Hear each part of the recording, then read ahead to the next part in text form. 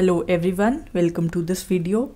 In this video we'll be talking about a result which is based on group which is unique subgroup of a finite order, and that group is actually normal subgroup of that particular group, right? So the result here tells you that if G is some group and it has a unique subgroup which we call by capital H, and the order of this subgroup is actually finite, right? In that case, we are sure that this particular subgroup here, that is normal in G, right? This is the result. In another way, mathematically we can express this result like this, that we say for wherever H is unique subgroup of G which is having finite order, then that subgroup is normal in G.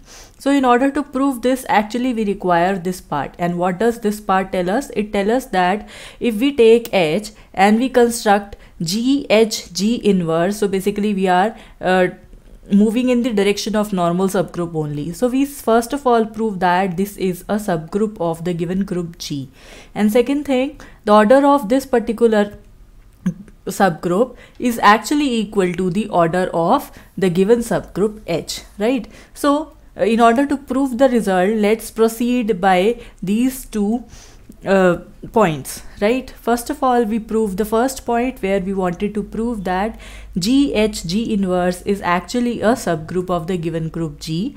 And second thing, here in this point we wanted to prove that the order of G inverse is actually equal to the order of H, right? Where we are keeping this element small g taken from the group as fixed, right?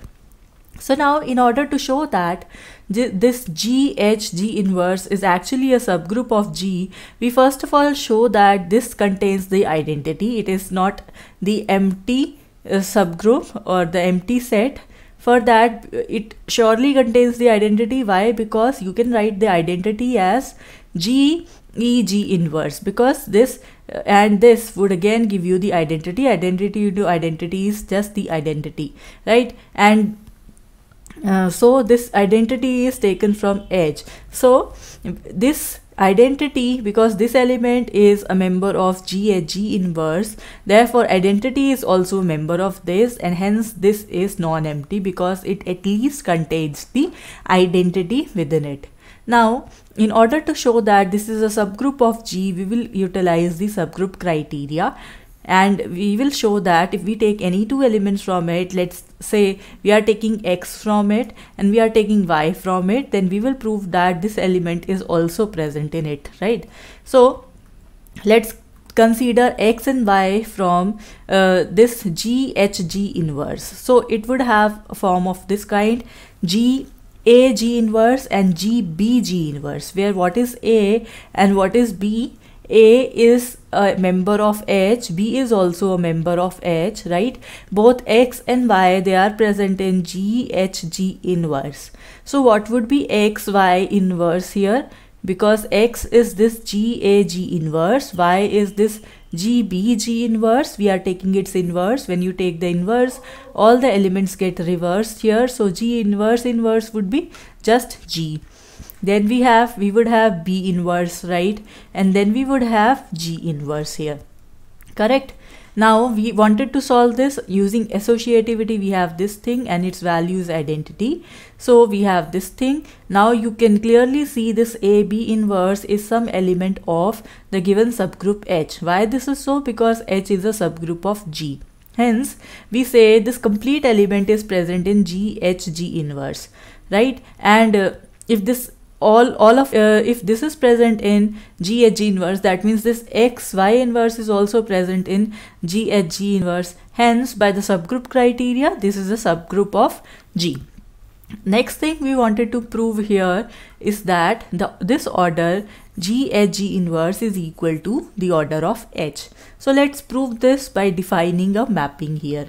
So we first of all define a mapping, and we then will prove that it is a bijection. So that means whatever is the number of elements here, we would have the same number of elements present here, because the map is mapping to each element here to every element here in a unique way, right? This is what is a bijection.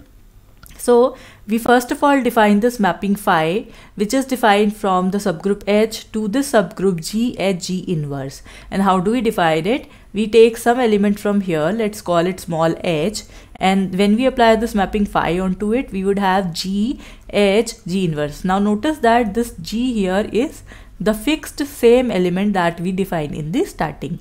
Now clearly this mapping is onto, because in order to write any such element we would have to know what is h. So that means for every such element we would surely have some h present here. So it is onto. What about 1 1? For 1 1 we take the images here. Let's take two images, phi of x and phi of y, and assume that they are equal. Now because x and y are arbitrary members, so if we prove that these two elements x and y are also equal, then we would have a 1-to-1 correspondence here.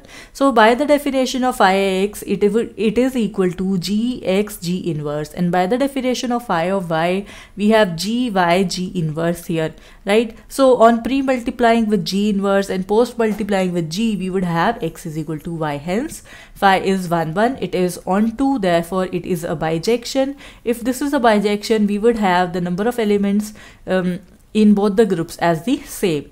Hence, because we know its order is n, so its order is also n, which is given to be finite. So this proves our first part here. For the second part, we wanted to prove, we are given that H is unique subgroup of G. It has order n, so now we wanted to prove that it is normal in G. Now once we have our first result with us, we can very easily prove the second part. How? Let's see it. Because for some G which is a member of the given group, we have G H G inverse subgroup of order n. We have just proved this thing, and moreover in the statement we are given that H is actually a unique subgroup of G. So that means if we have any other subgroup of this group G, then both of them has to be equal. This should be equal to H, right? So this is what we have. Hence, because H is written in this form where G is a member of the given group G, therefore H is normal in G, and this is what we wanted to prove here. Okay, so in the next video we will be looking at an example which will support this result. So I hope you understood this result well. Well, that is it for this video. Thank you for watching.